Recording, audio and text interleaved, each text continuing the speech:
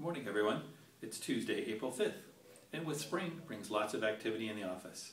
So I have a few key things that I'd like you to remember.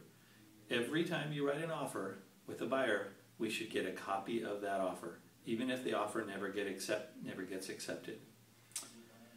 With regard to the trust fund and logging of checks, every time you take a check, it should come to the broker and go into our trust log.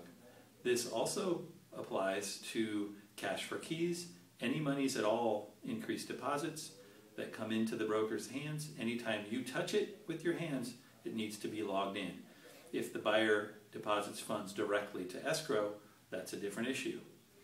With regard to short sales, it's now required by DRE that we keep a copy of the entire short sale package that's submitted to the lender if we have a copy of that. If it touches our hands, we're required to keep a copy in our file. If, however, the client is uploading the documents directly, in the case of Equator, then we do not have to have a copy of that in our file. So be on the lookout from your transaction reviewer for those kinds of documents. We are also now using the SSA, Short Sale Addendum, and the SSIA, Short Sale Information Advisory. Both of those documents are now required in short sale transactions. We recently had Christine LeBrock come in and give us some information on the HUD process.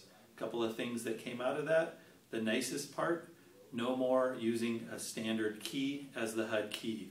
They have lock boxes on all of their properties. Also, when you're filling out a contract, use blue ink. And keep in mind also that you can advertise any HUD property that you want to advertise. You cannot, however, advertise it as your own listing. And there's plenty of information on that on HUDhomestore.com.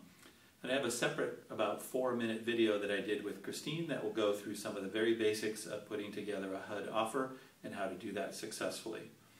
I also am going to include in the body of the email that you received with this video blog important dates coming up. We have a tech fair in Sacramento, our awards luncheon, and also coming up in the El Dorado Hills office, a class on eSocial Pro, which will help you coordinate all your social media and at the same time customize your iPad.